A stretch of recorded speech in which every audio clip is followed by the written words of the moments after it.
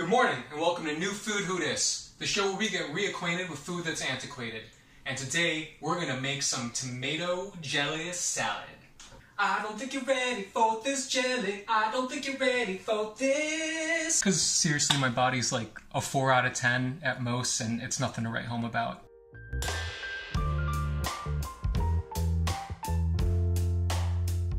Today's recipe comes from the Book of Tried Recipes, published circa 1900. Real quick, if you're into this sort of stuff, you should definitely check out my video on banana salad. I'll link it here. And as always, if you're enjoying, please remember to get friendly with that like button, share the video, and subscribe. It greatly helps the channel and my emotional well-being. So, moving on! Just to give you a sense of how this cookbook feels about salads, I'd like to read for you the very first sentence of the section aptly titled Salads.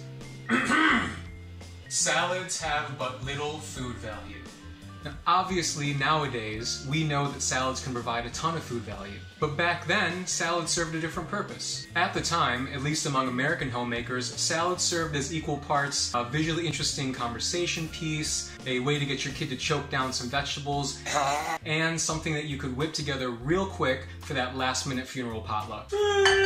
And jelly salads, like the one we're going to make today, checked all those boxes, but had the added bonus of being, how do you say, luxurious. See, jelly salads, and especially tomato jelly salad, fall into a food category known as aspics. Aspics were developed and perfected by the French in the 19th century, and for a long time were considered the pinnacle of fine dining. To make an aspic back then, you basically just took whatever ingredients you could think of, delicately suspended them in gelatin, which you had to make from scratch, meaning boiling the shit out of animal bones and hooves until you extracted that sweet, sweet collagen. They were considered especially difficult to make, as noted in Julia and Julia. It was only a few days ago that I had a meltdown over my aspic. I'm a mess. All this work meant that this dish was reserved for very special occasions. But that all changed with the advent of powder gelatin, first patented in 1845 by industrialist Peter Cooper, who later sold it to Pearl Bixby White, who then added sugar and fruit flavoring, and in 1897 trademarked the product we now know as Jell-O. At the exact same time, Charles Knox founded a similar company that you'll probably recognize today, since they basically cornered the market in unflavored powdered gelatin.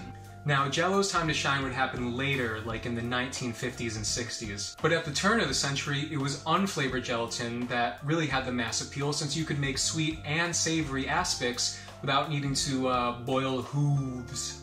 And one of the most classic, most fundamental aspects around at the time was tomato aspic, aka tomato jelly salad.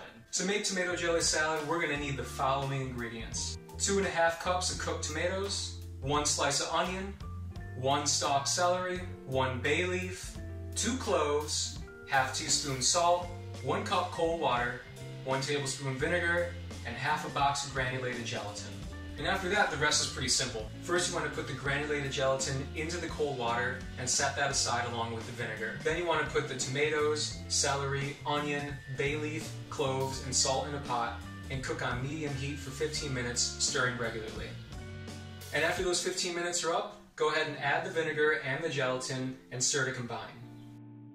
Then you want to run that through a strainer and make sure you really mash that stuff around to get enough of the liquid out.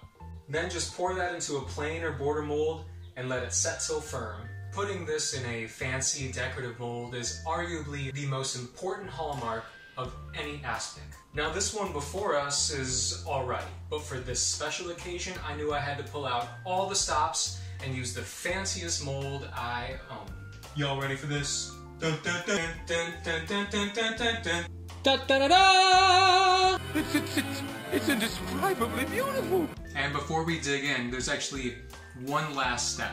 It says here to serve with any of the salad dressings. Well, luckily there's a ton of salad dressings in this same cookbook, and the one that I've been meaning to try is the very counterintuitive sounding boiled salad dressing. Now, I actually whipped this up ahead of time. I didn't think it needed to be filmed, but I did put the recipe in the description, and I'll give you 2 pointers ahead of time. First, despite the name, you don't actually cook this thing at a full boil.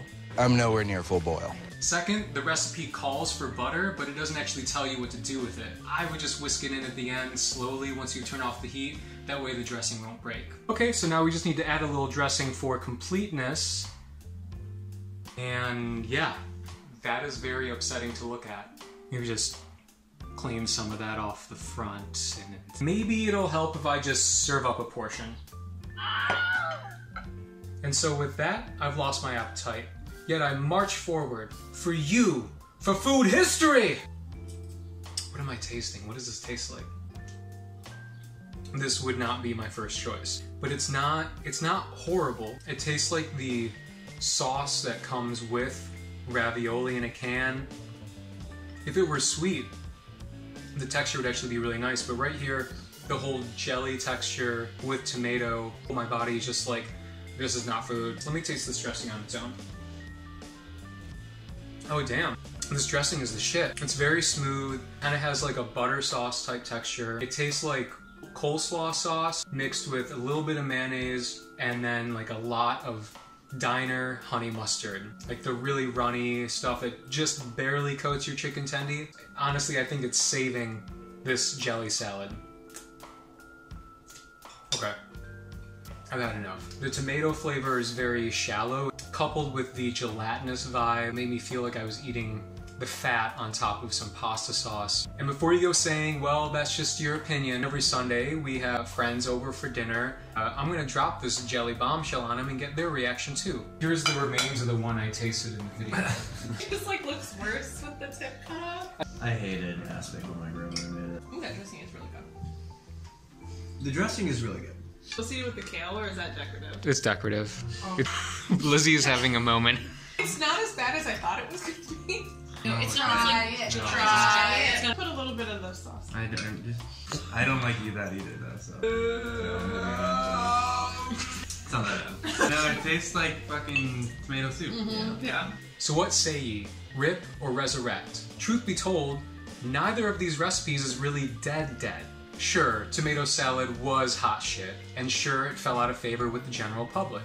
Case in point, Jell-O actually introduced a seasoned tomato Jell-O in the 1960s, but they discontinued it soon after. Something about the combination of the tangy, salty, sweet, rubbery, mushy, gelatinous, vegetableness just didn't appeal to the masses. But tomato jelly salad is really only dead in name, because it still survives in pockets of the American South. Southern Living did an article and a video on the dish as recently as August 2018. Thing is, they're calling it by its old name now, tomato aspic. Now that's a name I've not heard in a long time. And as for the boiled salad dressing, shit was legit. And again, it's not dead, like, at all. Just do a simple Google search of boiled dressing, and you'll see there's a ton of recipes out there. It's very much alive and out there. It's just kind of secluded to shadowy regions of the world, like the American South and the UK. That's right, strangely enough, it's very much alive in the UK, where it's sold as a pre-made condiment in the stores called salad cream. The Brits do have a way with words. So in lieu of a pure rip or resurrect, here's what I will say. To boiled salad dressing, I say re-up, revitalize, re-enlist, renew, all that good shit. And to tomato jelly salad, I say respect. Please stay where you are, and I will keep my distance as well. Thank you, bye. We out! Hey y'all, hope you enjoyed. If you did, please remember to like my video, subscribe to my channel, cook lots of food, and eat it with friends. See you guys next time.